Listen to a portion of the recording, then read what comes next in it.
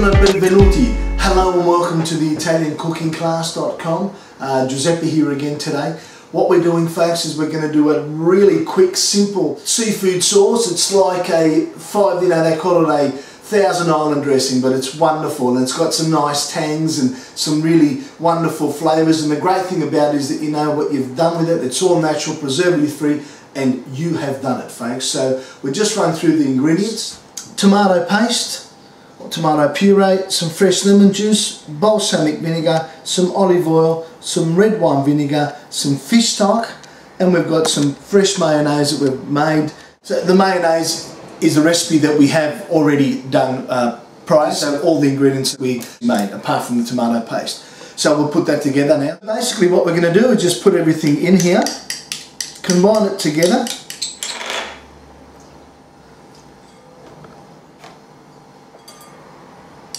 We're going to give that a little whisk, and then we're just going to put it in the refrigerator just to cool down a bit. So what happens is that in the actual refrigerator it will thicken up some, because with all the ingredients in there, obviously it's diluted it, it's warmed it up a little bit, and that's it, that's ready to go. Now we'll stick that in the fridge.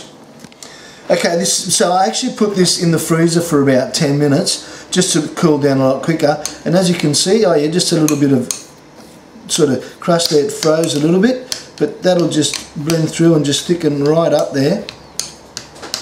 It is still quite a runny seafood sauce, but it is wonderful. There we go, it's thickening up nicely, and it's really, really nice because it is really, really natural. And we'll just have a little taste of that. Wow, that's really, really good. It's like gelato, you know. Oh, wow, that is spot on. The sweetness of the tomato, the sweetness of the mayonnaise, the wine vinegar, the sourness of the lemon juice, and all those wonderful flavours just come through beautifully. Have a go at this, folks. You won't look back. You can mix it in with other mayonnaise to make a dip, a cream cheese, anything you like. The sky's the limit. No, there is no sky's the limit.